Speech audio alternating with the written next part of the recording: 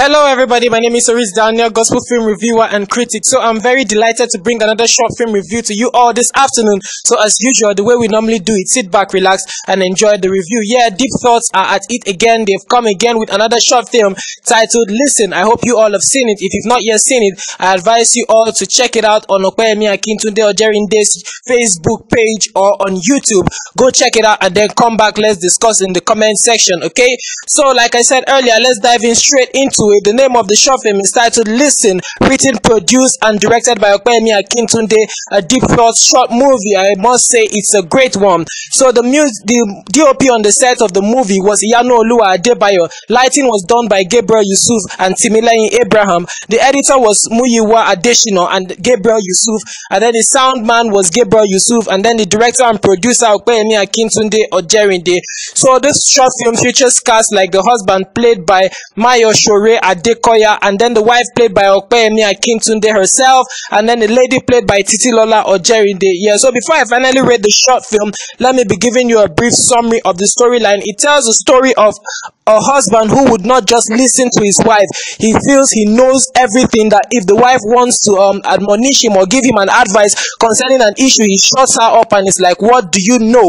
And then at the end of the day, he landed himself into deep trouble. He had an accident and I think became paralyzed and could not do anything for himself. He had to now rely on his wife. The moral lesson in this short film is just telling us that let men, husbands, listen to your wives, listen to your wife's counsel. Very, very important. I must say the message in this short film was so great and powerful and timely. I mean, seeing the fact that most men think they know it all, they think they know everything, so they're not just ready to give their wives listening ear. Straight up to the things I love and things I did not like about the short film. I love the cinematography, I love the direction, I love the sound, I love the editing, I love the story and the message, I love the acting 100%, I love the carefulness of the cinematographer and the director as well, in seeing the fact that the camera they were careful that the camera did not appear in the mirror of the bed, in the bedroom scene. I looked at the mirror of the bed and I saw that the camera did not appear, and I'm like, wow,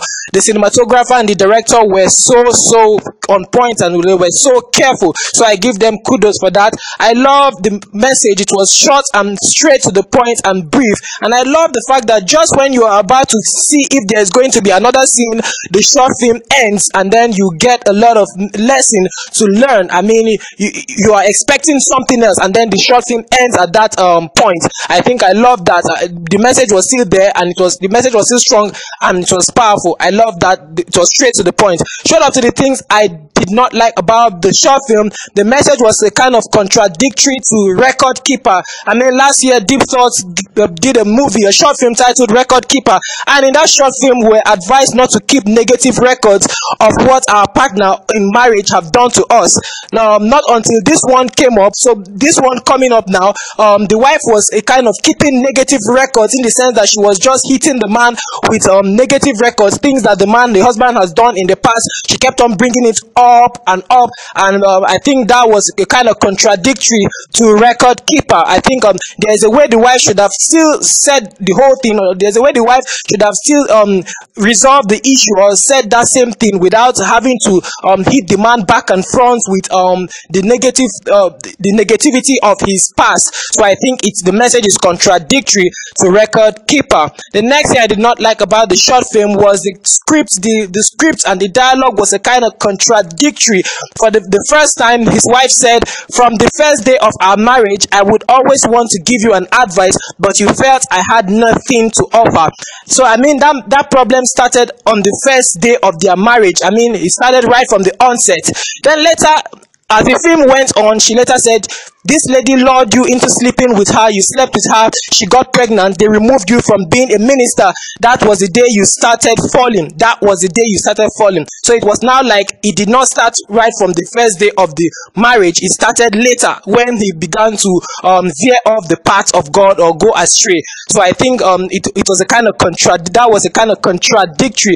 The last thing I did not like about the short film was the message was a kind of unrealistic, in the sense that the concubine and the sister who came to the husband for counseling, I don't see a probability whereby the sister will be trying to lure somebody when his wife is at home. In the presence of his wife, she's a kind of coming close to sit close to the husband when the wife is close or when the wife is around. I think that should have been done in his office or somewhere else where the wife wasn't around to see directly. I think that was unrealistic. These were the only things I did not like about the short film. I must say it is a brilliant one and a good one. If you've not seen it, I advise you all to go and check it out. At last, I'll be rating the short film a 3.1/5. Thank you very much. My name remains Oris Daniel. Of course, keep your fingers crossed for more short film and long movies reviewed from me. Bye for now. I'll see you all later in the next one.